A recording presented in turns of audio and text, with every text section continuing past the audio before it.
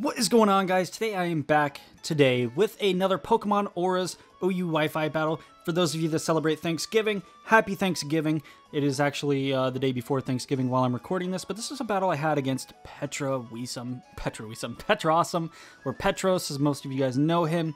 And whenever I battle Petra, we always have some very, very amazing battles, and this battle was by far one of the best battles that I've ever had against Petra. It was very, very close, and I don't really want to spoil anything, but it was very, very good. It's actually very long. It's about 64 turns long, so what I'm going to do is I'm just going to speed the whole thing up, and you guys can watch for yourselves. I'll put some nice background music in the background or whatever. So it's going to be a little bit different. It's going to be, you know, something of a different narration. I'm not going to be explaining a whole lot of things. Just know that there are some very, very high level plays that go on throughout this battle. I think this is probably the highest level. I say level as like competitive wise. There's some very high level stuff going on. You guys may not comprehend everything that happens in this battle, but there's a lot of predictions, a lot of mind games that go on, you know, kind of under the scenes. So I want you guys to watch this. Like I said, I am going to speed it up, not too fast so you don't miss what's going on, but I am going to speed it up and just really, you know, pay attention to the battle and watch what I do and watch what happens, because generally when I battle Petra, I lose pretty poorly, and when I do beat him, it's not by very much. But I just want you guys to watch what happens in this battle, and I hope you guys enjoy. I know it's a little bit different, so you guys may not like it as much, but, you know, just deal with me on this one. I think you guys are going to end up enjoying this video very, very much. So I'm going to go ahead and get this started. I'm going to shut up and just, you know, let me know what you guys think about this battle.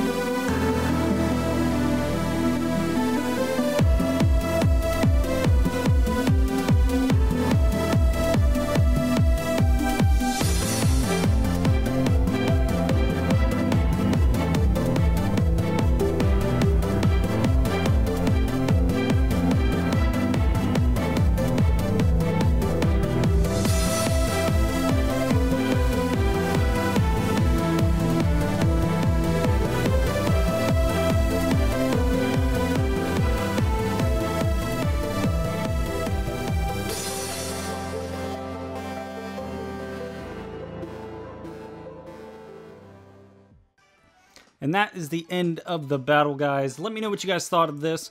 Like I said, there's very, very high-level stuff going on. A lot of stalling and that sort of thing. But, you know, at the same time, even when I knew what to do, go for Discharge when he's at this amount of health, or go for Heat Wave when he's at this amount of health, it's still a very, very difficult position to be in unless you know how the other opponent plays.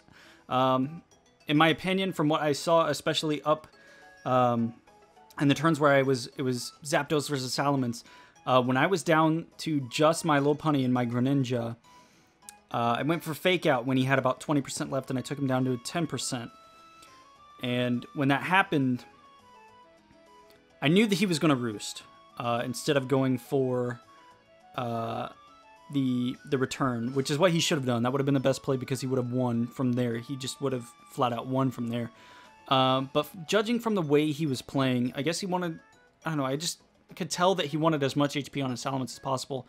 And that's kind of what downfalled him. And I don't know if it was because I don't know if he thought I was trying to play like a mind game with him with the Zapdos and trying to keep his Salamence at as much HP as possible. And that kind of made him think, oh, I need to Roost here. But when he roosted, he was obviously faster than me because he was at +2 speed and +2 attack. So he roosted. When you roost, you lose your flying type. So that's why I decided to go for High Jump Kick, which then allowed me to switch out my Lopunny, take the return on my Greninja, switch my Lopunny back in, hit him with a Fake Out, and knock him out. Now, had my Fake Out not killed him, it would have been over. Had he predicted my Greninja to come in and he went for Roost instead, I would have lost. So there were, it's very, very mind game. For most of you, that probably looked like a lot of stall, looked like there wasn't really too much happening, but there were so many mind games being played by not only me, but Petra as well. We were both, I don't know, it's like you're on a whole different level when you're in a situation like that. I don't think I've ever had a battle as crazy as that. I think that's probably honestly the best battle I've ever had. Now, obviously, it may not look like it. Obviously, I didn't like 5 or 6-0 Petra, so how can you be saying, how is that your best battle you've ever had? I know you 5-0'd and 6-0'd plenty of other people. Why is this 1-0, this barely a 1-0 against Petra, such a good battle to you? And the reason being is, in my opinion, Petra's a very, very good battler. And I say this a lot on stream. I say that Petra is almost Pokemon level. Petra he's such a good battler, and not only is he good at battling, he's also good at team building. And I think the reason is because he watches Joey a lot. He not only likes to copy Joey's teams, but he likes to kind of make them his own as well. So he'll take one of Joey's teams, maybe change up a couple EVs, change out a couple mods, and make that team his own. And that's what's really great about Petra, is because not only does he use one of the best, if not the best, Smogon battlers around. Not only does he use Pokemon's teams, he makes them his own and makes them work. He makes them even better than what they currently are. And that's why whenever I battle Petra, if I'm doing bets on stream, I say bet for Petra because Petra's going to beat me. Petra is just that good of a battler. And now you're probably saying, well, why are you fanboying over Petra? I'm not. If you've ever had the chance to battle Petra, I don't know. I've heard a lot of people say, a lot of my close friends say that Petra's not that hard to beat. So I don't know if it's just my play style against Petra, if it's Petra's play style against me. I don't know what it is. But in my opinion, Petra's a very, very good battler. Most of the time I get 4, 5, 6-0'd by Petra. So, you know, it's very, I don't know, it's just one of those things. I can't explain it, but it's, I feel like after this battle, I'm on a whole different level of playing. It's definitely, in my opinion, the best battle that I've had to date, and all my, you know, experiences of battling, not only in X and Y, but in Gen 5, Gen 4, and all that. You know what I mean? I just feel like I'm a better battler after, especially after this battle, because it was such a close game, so many mind games going on, and like I said, not most of you, there are probably some of you that don't understand what I'm saying by mind games, but if you really paid attention and you really watched this battle to the end, you'll understand, and you know, I hope that you guys understand, because it's so hard to explain in words what all was happening, but it was like, I don't know, it's like me and Petra were battling with our minds, and it's just, it's crazy. Like I said, I'm just sitting here like, because it was that overwhelming of a battle. But I hope you guys enjoyed. I know it's a little bit different than what I normally do, but I thought it would be something great for Thanksgiving, you know. It's something a little bit different, and it's, like I said, it's probably one of the best battles that I've ever had. Right now, you guys can expect to see a video of Mega Altaria. I've been trying to make Mega Altaria work. It's a very cool Pokemon in my opinion. It's hard to get it to work, because I'm trying to up the usage of the Mega that I use in the battle, so that you guys see more of the Mega and see what the Mega can do. And some of the Megas this gen are kind of hard to do, especially with the counters and checks that people are running to them. So that's why it's a little bit harder for you guys to see what's going on. But I think today you guys really saw some of the potential of Mega Lopunny and what it can do, and what me and Petra can do as battlers as well. But I'm going to stop talking. I know this battle has already been long enough. I sped it up so that this battle is probably under 10 minutes, or around 10 minutes, so that's not too long, so you guys don't like get absolutely bored. But I'll put some funky music in there that you guys hopefully enjoyed. But anyways, I hope you guys enjoyed this battle. Let me know what you guys think in the comments below of this battle. Let me know what you guys think. Make sure to like the video if you liked it, dislike it if you disliked it. I know it's different, so there'll probably be more dislikes on this video than likes. But hey, you can't blame a guy for trying to show you guys something cool. But anyways, oh, and hit that subscribe button if you haven't already. Anyways, I hope you guys enjoyed. We will see you back again tomorrow. And I will be streaming again tomorrow as well. And today. So make sure that you gotta watch it. Be there. Be square. Peace out, guys.